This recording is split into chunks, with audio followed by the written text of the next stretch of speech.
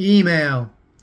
I would like to teach you a bit about email, just an intro. There's going to be another video that's longer that's going to tell you more about email, but this one is just about the basics.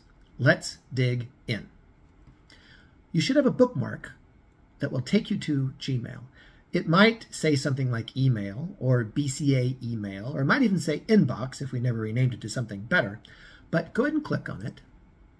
And from there, it should take you to email. Now, when you want to compose an email, to compose means to create, like an artist composes music, you got to click on compose. Don't come over and ask me how to start without clicking on compose. Click on compose. So we click on compose. Now, email enables you to communicate with people in an email format, electronic format. And the people you're most likely going to communicate at BCA are perhaps your teachers or perhaps your fellow students.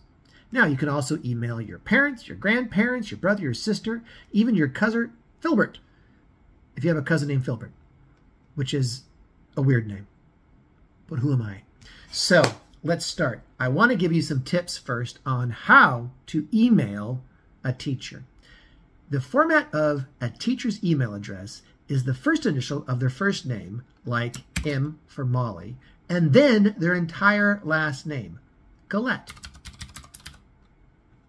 at bcaroyals.com. Now, the first part is someone's name, I guess you could say, their email name, and the second part is something called domain, at bcaroyals.com. That's why you see everyone at BCA to have the at bcaroyals.com, because they're all at BCA. So, at bcaroyals.com. And you click enter or something like that. Now, the next thing you're going to want to do is you are going to want to put a subject. The subject is kind of what the entire email is about. Need to borrow a pickle. I need to borrow a pickle. And so I'm going to reach out to Molly to see if I can, Mrs. Galette, to you, to see if I can borrow a pickle. Mrs. Galette. Now we're in the body of the email. I've clicked down here. Now we're in the body of the email. And I'm going to kick it off. Mrs. Galette, I need to borrow a pickle. Please get on your bicycle. You can see I'm making a lot of mistakes. That's okay. I just hit backspace. And bring me a pickle. Sincerely, your father-in-law, Mr. Galette. And that's all there is to it. And you click send. Now, let me show you how to compose an email. Don't forget to click on compose.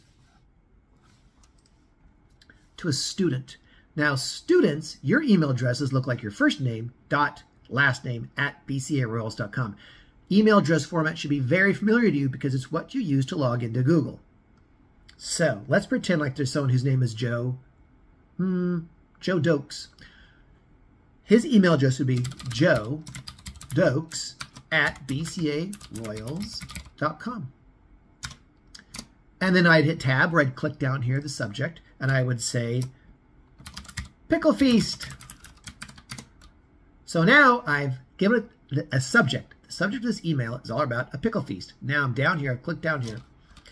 Hey, Joe, come to my house. Mrs. Galette is bringing a pickle.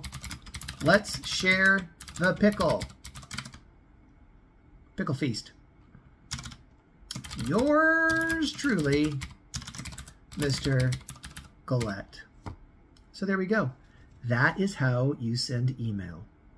Now, if you want to know more about sending email, like how to email multiple people at the same time, or how to blind carbon copy, it does some spell check stuff, feel free to look at the other video. Thank you for your time.